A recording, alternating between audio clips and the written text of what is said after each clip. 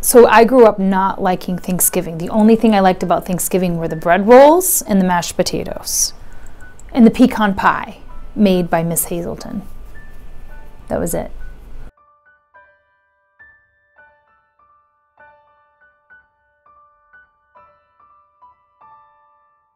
So growing up, I did not like Thanksgiving food at all. It was always boring, bland, and the same thing every single year. So when I started making Thanksgiving, I make a different meal every year. So I create a menu, and it's always different. You always have a turkey and you have the vegetable and the potato, but it's always different. It is not the same. And my stuffing does not involve bread, it involves rice. But I have this great stuffing that I make sometimes that's wild rice, brown rice, hazelnuts, cranberries. It's very good. So I make the whole thing. I create the menu and I make the entire thing for my family. We go up to St. George Island for Thanksgiving.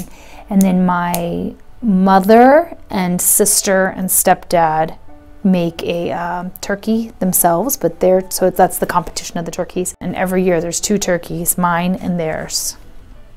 But mine wins. Oh, mine wins. Everyone says mine wins. Maybe they won't all admit it at the same time, but they'll come tell me after. Your turkey was really good. So I remember I was spending Thanksgiving with my mother. This is relatively recently, it was a couple of years ago, and one of the things that I really like to look forward to is I love watching NFL football throughout the entire year, but even more so on Thanksgiving. And if I remember correctly, I think the Cowboys were playing the Detroit Lions that day, and I like the Cowboys. So they've got 3 or 4 games on Thanksgiving Day, and my mom and I eat an early dinner, and then I just lay on the couch all day and watch all of these football games and do nothing. I'm just watching NFL football and everything. And then it was about the start of the 4th quarter at the end of the game. And so about 15 minutes left in the last game after watching all of them, and my mom looks over at me and she goes, "Hey, why don't you turn it on the HD channel?" So we spent the entire day watching NFL in the standard definition, and I just looked at her and I go, "You didn't think to tell me that at 1 p.m. this afternoon? At 2 p.m. this afternoon? You waited until 9:30? But Thanksgiving is probably the most grounded holiday for my family. Because we were an Air Force family, we didn't have the opportunity to spend time with necessarily extended family because we were always in a different state. But it was the time that Dad was off work, Mom cooked, all of us behaved. There was a football game on TV, and since then, my brother is here locally.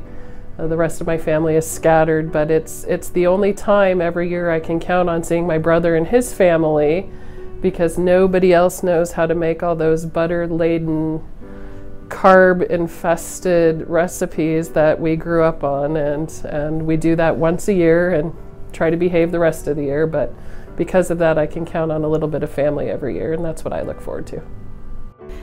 My very best Thanksgiving memory is probably just what prepared me to be a lawyer, which is sitting around the table with a bunch of very strong and opinionated women pretty much every Thanksgiving, and some opinionated men in there too, and just debating and giving our opinions about the news story or political stories of the moment. That's always something that goes on in my family, but that is where we all leave still liking each other, which is nice. I approached the day with the perspective of I'm thankful I have a job to go to. I'm thankful I have a car to get me to the job, that I have. A lot of people take that for granted, and but I am aware of those every day. And Thanksgiving, like Veterans Day, is a time to celebrate and recognize those people, and institutions, and team members that work with you day in and day out. For me, Thanksgiving is, I think what it is for a lot of people is just time to relax and unwind with people who love you no matter what. We used to spend the holidays with my mom's family, which was a good-sized family. She was one of 5 kids and just a couple of cousins. Later on in life, from 15 on, I moved in with my grandparents who raised me and my father, and we would join their friends and family for Thanksgiving. And it would be 30 people in the tiniest room, and it didn't matter. Now my dad's a little bit older. He's in an assisted living, and so we've made a third round of family as it goes for the holiday. And so we bring meals to him. We bring friends to him, whether it's friends of ours or friends of his from other residents, and we try to make it special for him.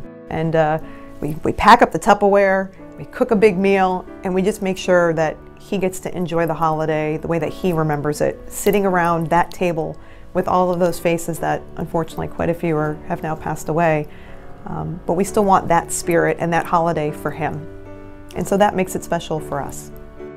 I'm thankful for, of course, my family.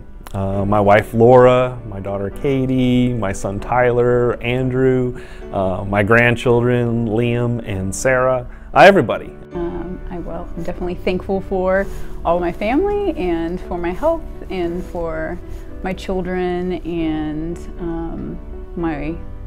specifically my wonderful parents and my colleagues here at the Orlando Law Group, of course. Happy Thanksgiving, everybody.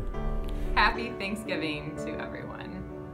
Just want to say that I hope that everybody has a really happy Thanksgiving and that you just spend time with your family or your friends or whomever you want to spend time with, and hope that you have a great Thanksgiving. Want to wish everyone an extremely happy Thanksgiving. It might be a trying time, but there's so much to be thankful. Give the loved ones an extra hug. Look around. Give thanks and blessings for what you have. And don't be afraid to help others that can't during this time. Wishing you a wonderful and fruitful Thanksgiving holiday. Wishing you a very happy Thanksgiving from my family to yours. Happy Thanksgiving from me, my staff, and all of Orlando Law Group.